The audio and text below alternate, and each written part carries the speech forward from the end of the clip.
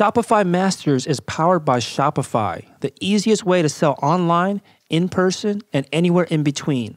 To get an extended 30-day trial, visit shopify.com/masters. You don't want to fight those big companies on a level playing field because you'll lose. If the playing field is even, they will beat you every time.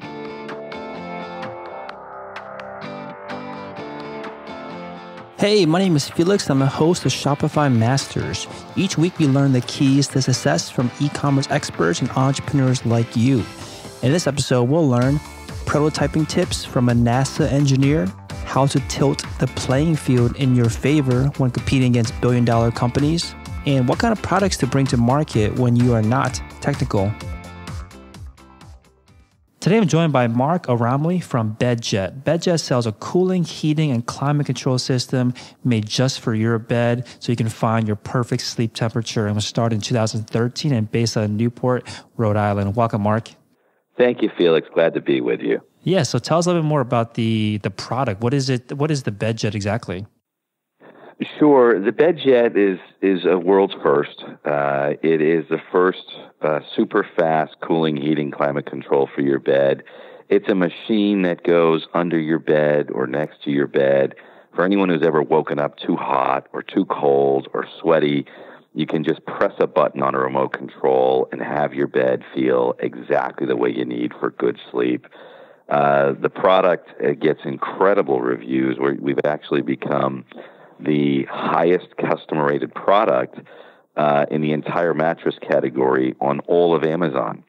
And that's in big part because the machine just doesn't just make you more comfortable in bed, but people are getting better sleep. And when you get better sleep, better nights turbocharges better days, and very, very impactful on people. So we've been very, very fortunate that in its first product release, the machine and the product have been very successful in the marketplace.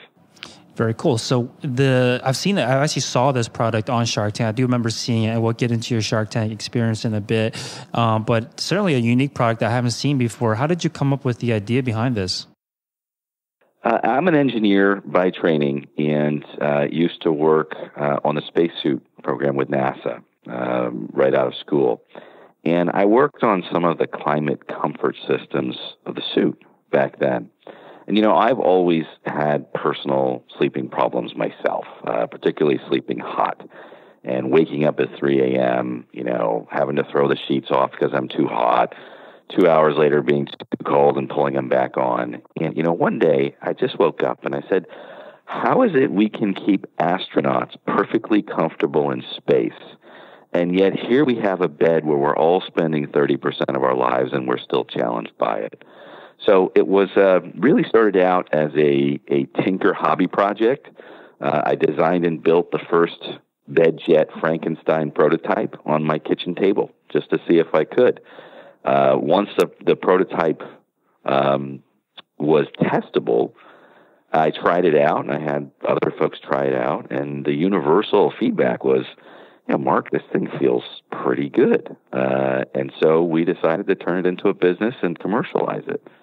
Yeah, so this idea of first creating a prototype yourself is certainly, I think, one of the best ways to get started, right? Create something that you can actually get into market to test with people that could be potentially your customer. Talk to us about this process of prototyping. What was the time frame involved? How many iterations did you go through? Right. So every new product idea, you've got to build something to test it and to have other people test it. I've been around the block long enough to know that you don't create a business just off passion. You don't create a business and, invest your life savings or take out loans just because you personally are a believer. Really, the only opinions that matter in the world of new products are paying customers and people who take money out of their wallet to buy it, try it, and either decide to keep it or return it. And so having a prototype before getting too invested is incredibly important. You've got to be able to get field experience and feedback from real-life people on your concept. So for us, The tinkering phase, the proof of concept, just to see will this thing work, was probably about 4 or 5 months. And the first Frankenstein prototype, Felix, was the ugliest thing you've ever seen. I mean, it was built with a motor from a broken hand dryer and, junkyard parts, and cobbled together and wires everywhere, and, in a steel box. And I put it together so quickly, the on-off switch was, I had to reach it by sticking a pen through a hole in the box and pressing it. So, but that was enough to find out, hey, this thing actually works. To start placing it in folks' homes to try out for themselves, to give me the feedback. So getting that feedback is vitally important. You want to spend as little money as you can for the most basic proof of concepts you can put together. And I would say, setting aside my time and not accounting for my personal time, I probably spent less than $10,000 on that prototype. But again, very crude. I'm an engineer, so I was able to do a lot of things myself in terms of building it and designing it. But the next stage really was to say, okay, let's get something more representative of what this thing might look like in a consumer's bedroom versus this Frankenstein machine, with wires and motors and all sorts of things sticking out of it. That we also focused on really spending the least amount of money we could.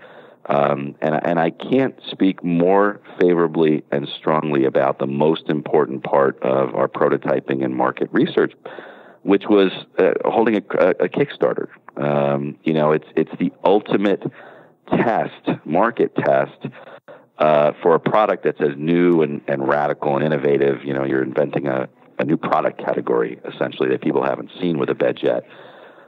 There's nothing more powerful to give you market feedback than a Kickstarter or Indiegogo crowdfunding campaign. And that helps fund your business if you're successful. If you, put the product out there and nobody wants it, that's a pretty good demonstration that maybe your idea isn't as great as you thought it is, as it was.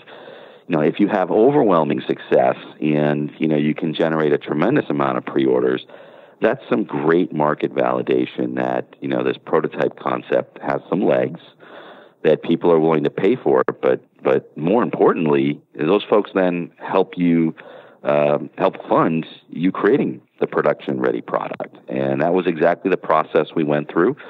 Once we had that massive validation on Kickstarter, and one of our Kickstarters wound up being the top 10 technology Kickstarters of 2015.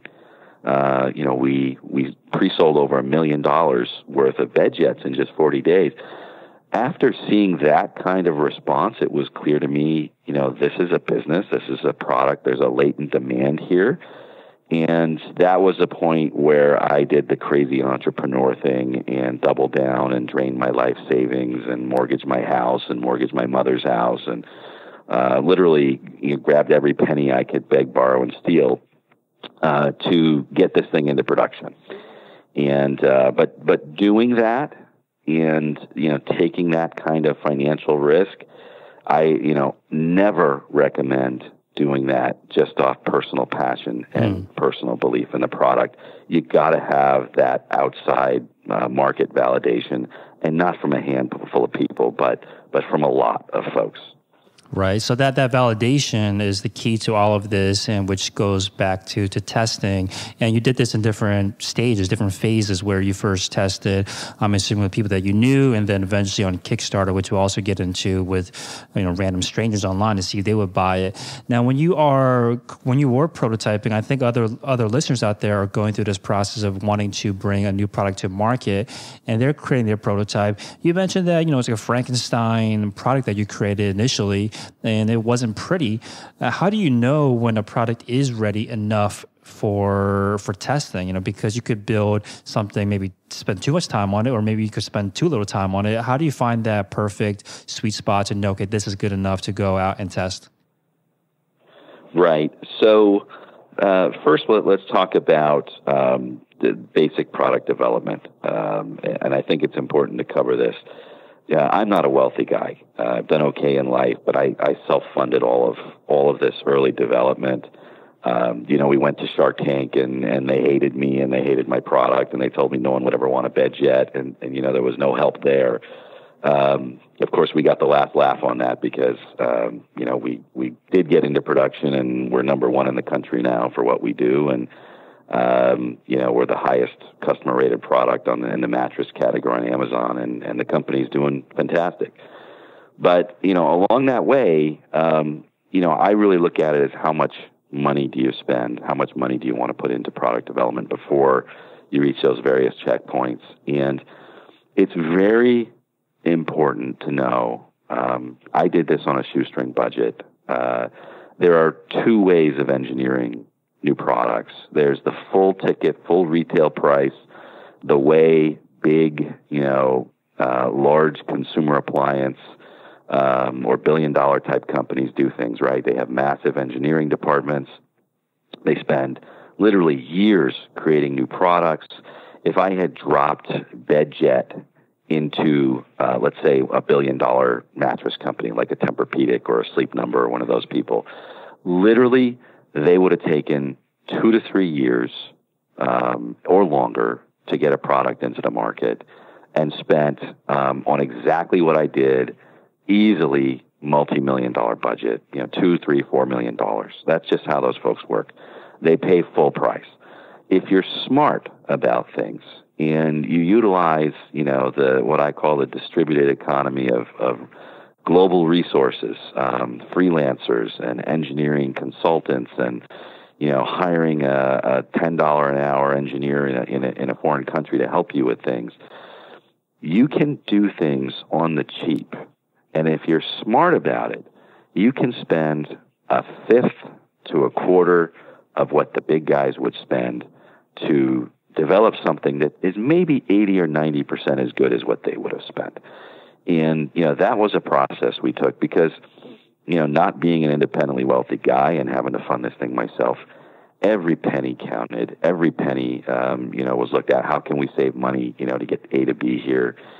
And so keeping that dollar amount low in those first few prototypes before you get to these market validation checkpoints, incredibly important. And folks just need to realize there's the high price road that traditional companies take, and then there's us scrappy entrepreneurs who find the low cost resources, find ways to do things at a lower price, and you can compete against those big guys. We went up against literally the folks I talked about, Sleep Number and Tempur-Pedic, who have tens of millions of dollars to spend on development and marketing, and on a shoestring budget. Me and my little raggedy band of engineers have run circles around those guys. And we've actually, in this particular niche, taken the market lead away from them. And we're competing quite well against them in the marketplace. So, folks shouldn't think that, going up against massive billion-dollar incumbents with products and product development, that you need their massive budgets. You just need to be a little smarter, a little more efficient, and a little more nimble with your dollars and your engineering projects. Now, what do you find that people, whether it be a large company or an entrepreneur that's creating a product, what do you find that they do maybe waste too much money on, or maybe waste too much time on during this initial phase of designing and prototyping a product? I think many folks make the mistake of thinking you need a finished product in order to do some validation. And they think that they've got to get 90% of the way done before they can do market validation. And, like I said, with BedJet, it was an ugly prototype that just had only the most basic functions that our current product has. Maybe 10%. It cooled and it heated. You could barely adjust it. It had a basic app to turn it on and off. And the current product, you have regulated control by degree, you have programmable settings by hour, you have acoustic damping, you have silky quiet custom digital DC motor. All those things weren't there in the first prototype. You've got to distill the value of what you're creating down to a few fundamentals and just make those fundamentals work. It doesn't have to look pretty. And I think a lot of folks think you've got to have something, that's closer to the finish line before you start your market validation. And that's where you can spend a lot of money. Got it. Now, when you were going through these tests, what were some things that you learned about the product or the market as you were testing? One of the things that surprised me when the BedJet was first being developed, I thought, this is going to be a comfort item. This is just a little bit of luxury. I don't like getting into a cold bed in the winter. I don't like being hot in the summer. It's a luxury item. It's purely for comfort. What we didn't know, and what I had no idea, is that when we released the product, there were these massive communities of folks out there who have all sorts of medical problems relating to sleep and temperature. Menopausal women who, have hormonal changes and they get hot flashes and night sweats. Cancer and chemotherapy patients who have medically induced, they're waking up literally drenched in sweat. And the product solved those problems for those folks. And, the list goes on and on. It was, MS patients, Raynaud's disease, elderly people with poor circulation. We just had no idea of this whole other market out there that wasn't interested in comfort, but pain relief and, solving a very challenging problem with not being able to sleep. They found us.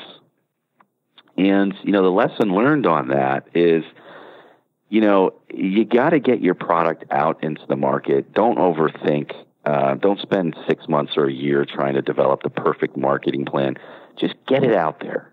Get it out there, and what you're going to find is that some of your best customers and your best demographics are actually going to find you. But you've got to be open to knowing that. And once we realized that these people were coming to us and getting something out of the machine so much more than regular people because it was solving a painful problem in their life, you got to adjust your marketing and you got to adjust your strategy and how to find those people. So I think that was for us probably the biggest surprise on the journey is releasing a product for one category of people, like the gadget people who just love technology, and finding out that there's all these other folks that we should have marketed to but never even thought of. Yeah, that's something I heard recently too from the entrepreneur, that they pivoted their company, but it wasn't so much changing the product, but just changing the demographic that got the most use out of the product, that were most passionate, that found the most value out of the product. And I was going to ask you, how does that change your messaging and change your marketing? Once you did find out that these are people that were in pain and needed your product, do you just kind of pivot away from your initial, target market and then focus on them? Like, how do you manage this new demographic that opened up? Well, you've got to make your decisions on data, right? Not gut feel, not anecdotal stories. You've really got to have data. And we studied our data very hard. And what we found is, 50% of our business, it was our original target market. But this whole other 50%, was out there that we didn't know about or think about. And once that sunk in, we absolutely did pivot. We started spending advertising more targeted towards those folks, creating marketing materials more oriented, towards, for example, menopausal women, creating custom content on the website and blogs, specific to those folks. But you've got to make those decisions based off data. And, Google Analytics gives you wonderful information on demographics and age groups. Our customer service group, is able to log every conversation we have. We always ask folks, where'd you hear about us? What brought you to the machine? That data-driven approach is really critically important towards pivoting your company. And those stories are endless, Felix, of folks who come to the market with a product or service, and 5 years later, their greatest success either comes from a completely different market they didn't expect, or some derivative product that they evolved into.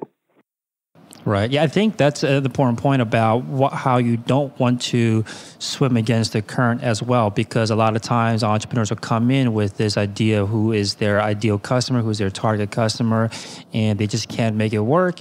And they're so focused on trying to make what they think is the target customer work rather than seeing this new opportunity based on the data, based on seeing how people are searching you out already. You might as well use that momentum and discover that there is a more desperate need for your product elsewhere and focus your energy there instead of trying to force something that isn't working already. So I think that's a big part of entrepreneurship, is being able to recognize where the momentum is at and putting your energy and your dollars and your time behind it.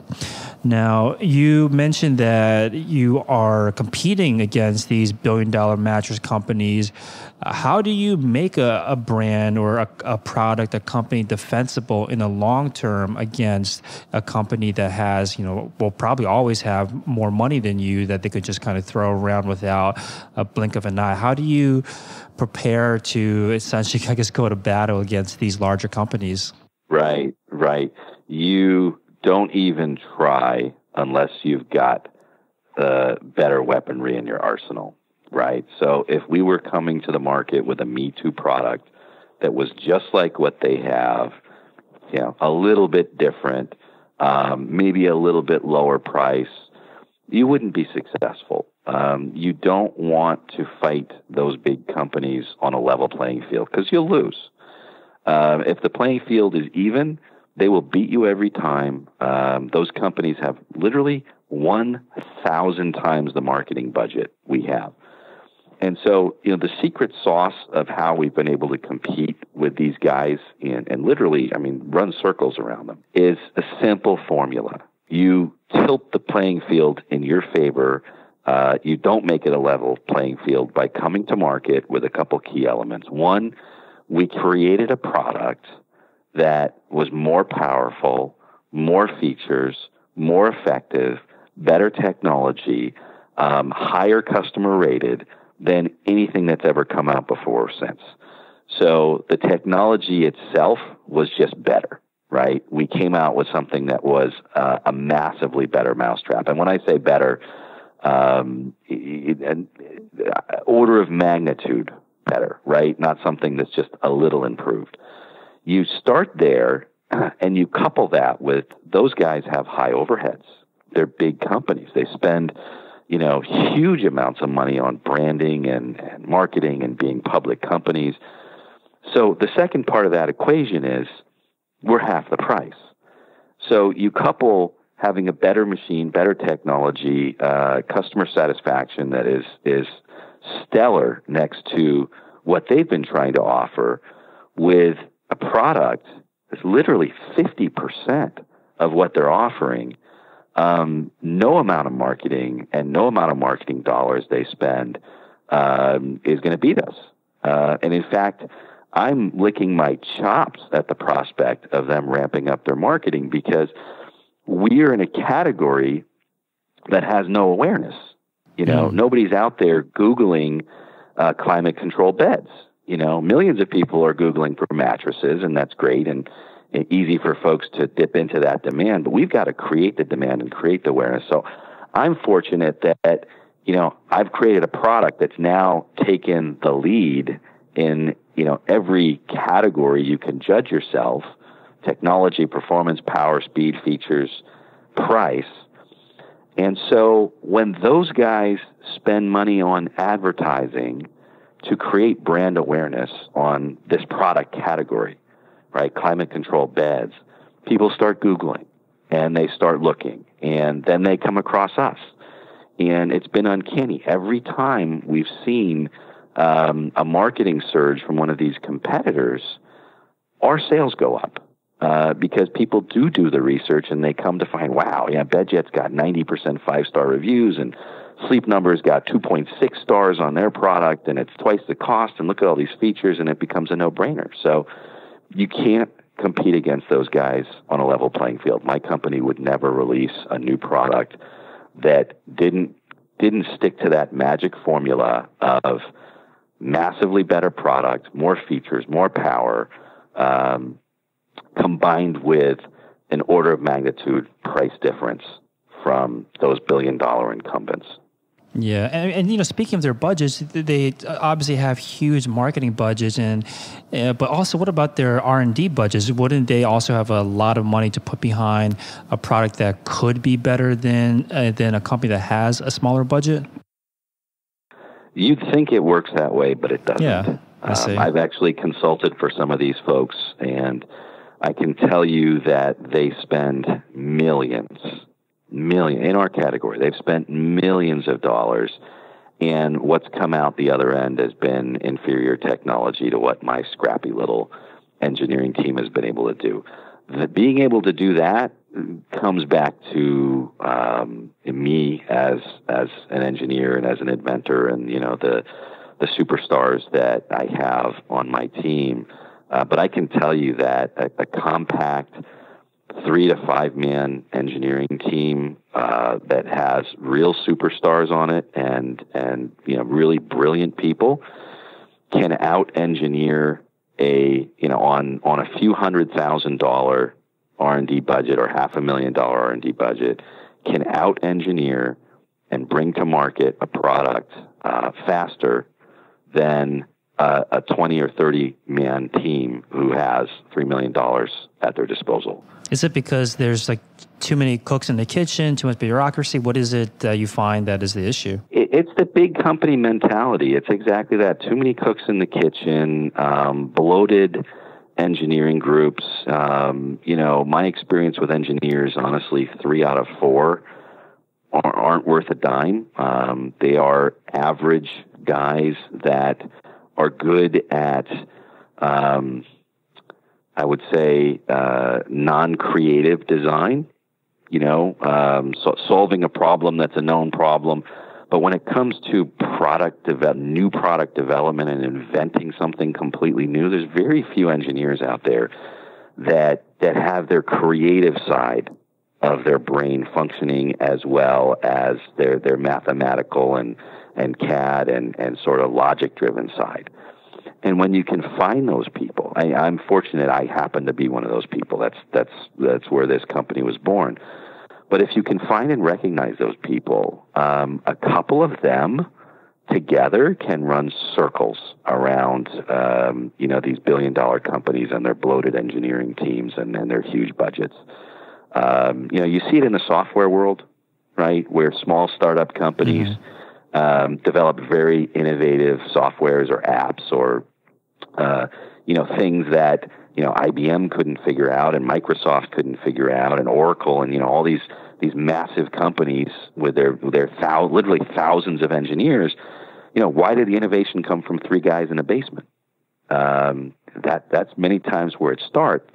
What's happening now is that, the IT world and the software tech world, that's been the norm for a long time.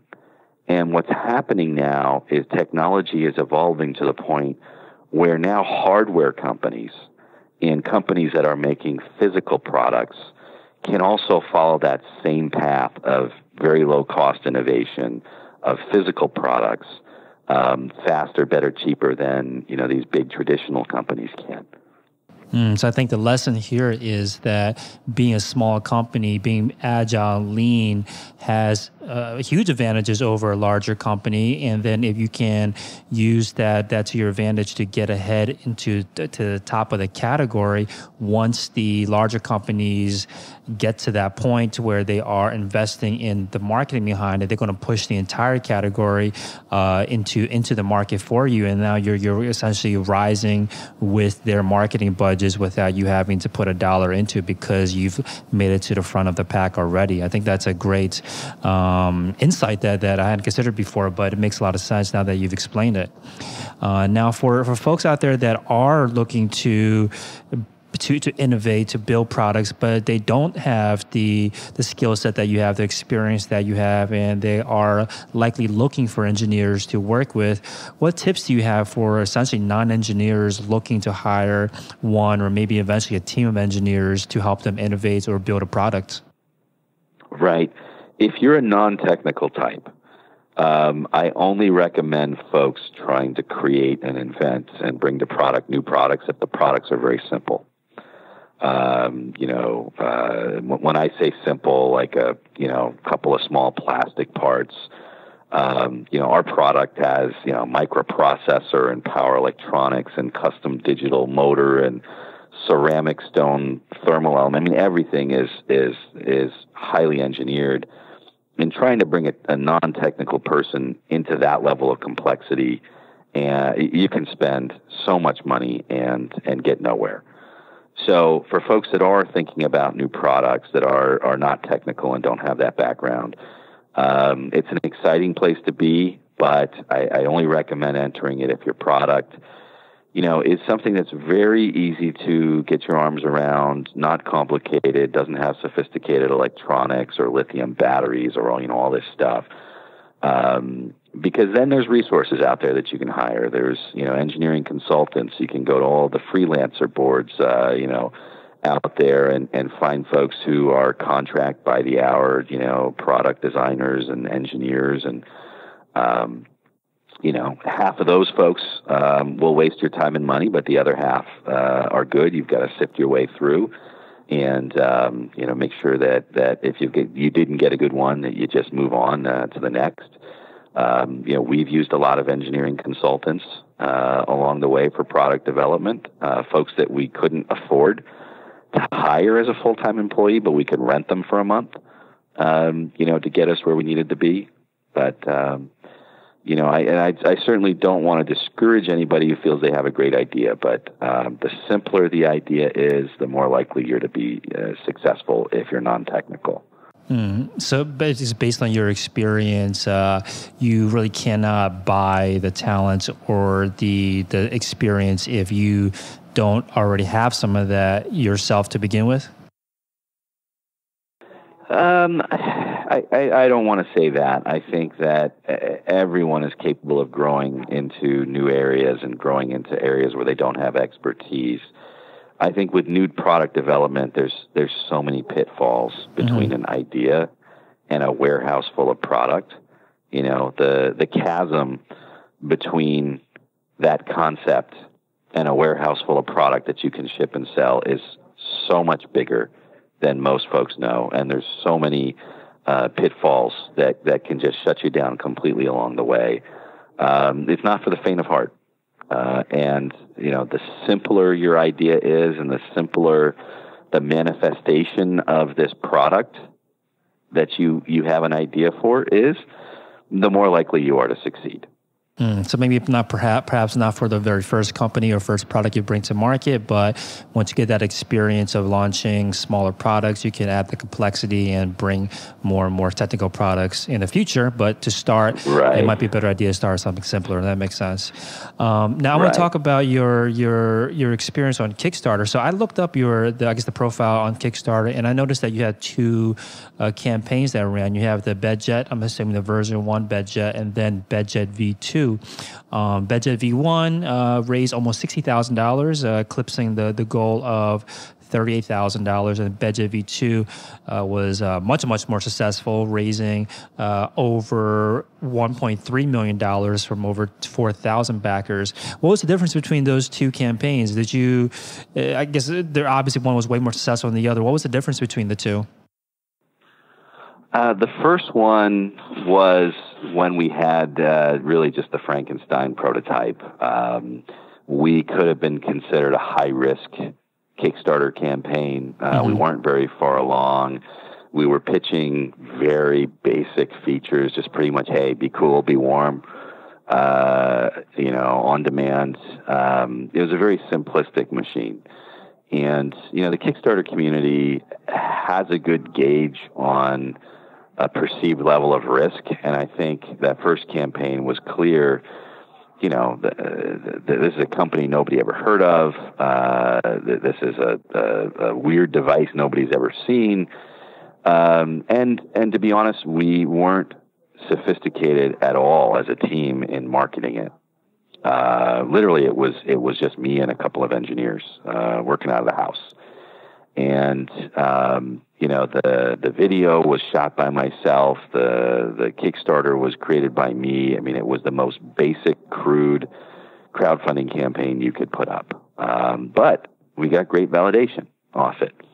The second one we held not too long after was after we already had some basic product in the market, and we wanted to evolve it into something better. And we had a more mature marketing function in the company, so we were better able to promote it. We had a more professional video. We had money to spend on that. The product itself had been in the market for some time, so there were reviews on it. And, going back to that validation of people saying, oh, hey, this thing's real. It's, people love it. There's a couple hundred positive reviews on Amazon. Brings people's perceived risk on a Kickstarter that their contribution is actually going to, be fulfilled with a physical product arriving at their door, some months in the future. And, Kickstarter and Indiegogo, they have very high failure rates. I mean, it's like the Wild West casino when you put your money in on a product, particularly, some of the bigger ones, the ones that reach, $1 million or more. So many of them just never deliver. So I attribute a lot of that success of the second one really to just those three factors. We were perceived lower risk. It was an evolution of a product that already had some customer feedback and public feedback on it, and we were just a more sophisticated company able to better market and present the crowdfunding campaign.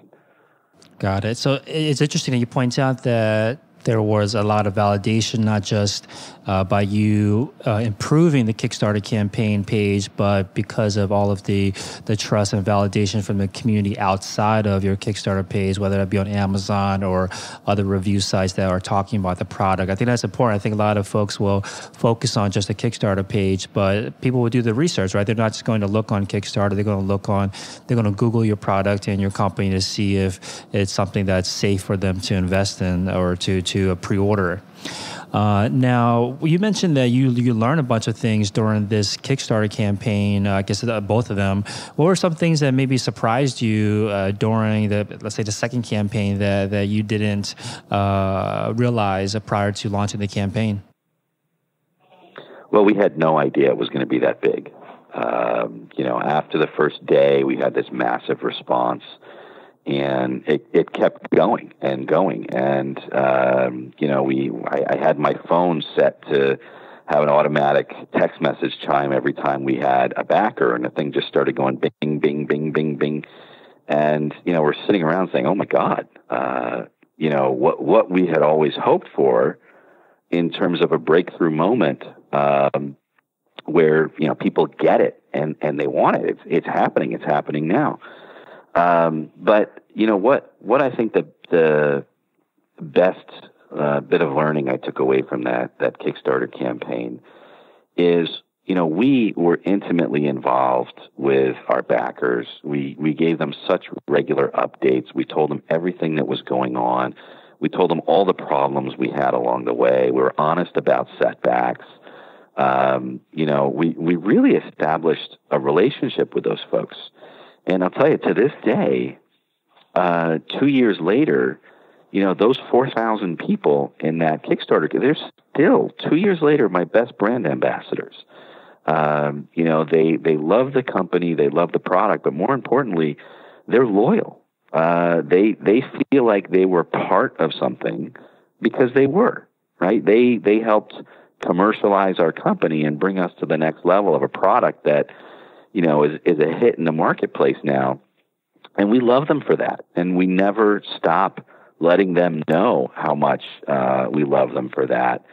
And I think it's been one of the best experiences I've had. Having these thousands of people just feel like they're part of our team. They're an extension of our team, and they want to help us, and they want to spread the word and tell their friends and post about us. And I haven't seen that on a lot of other Kickstarter projects, and I truly think it's because we maintain such close communication with them to never make them feel like they didn't know what was going on. That makes sense. I think communication has always been the key to a lot of successful campaigns, based on what I've heard from other entrepreneurs that have launched on crowdfunding platforms, keeping your early supporters in the loop.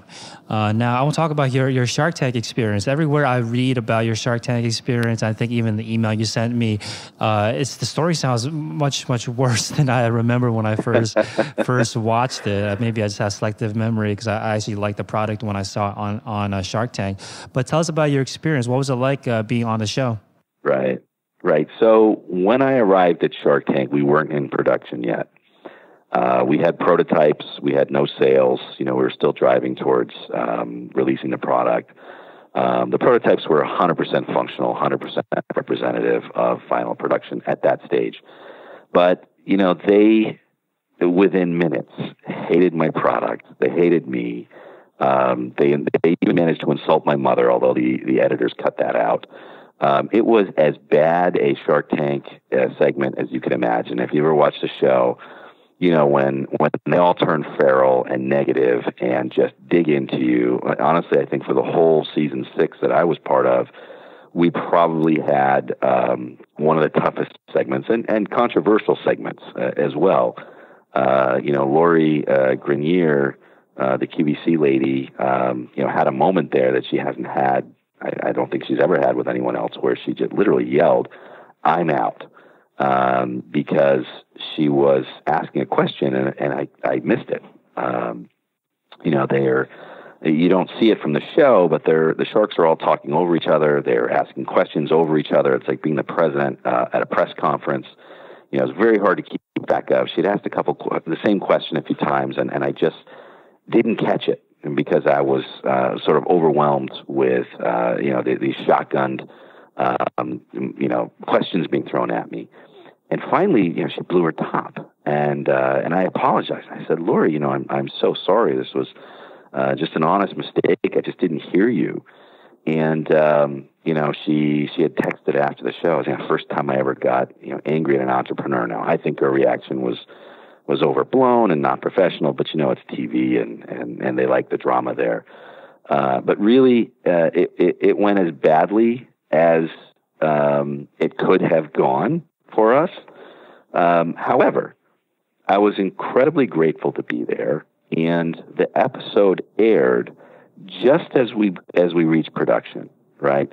So after Shark Tank, I begged and borrowed and stole all the money I could. I drained my life savings, mortgaged my house, mortgaged my mother's house, took all that money to squeak us into production, and literally the same month we started shipping product, the episode aired.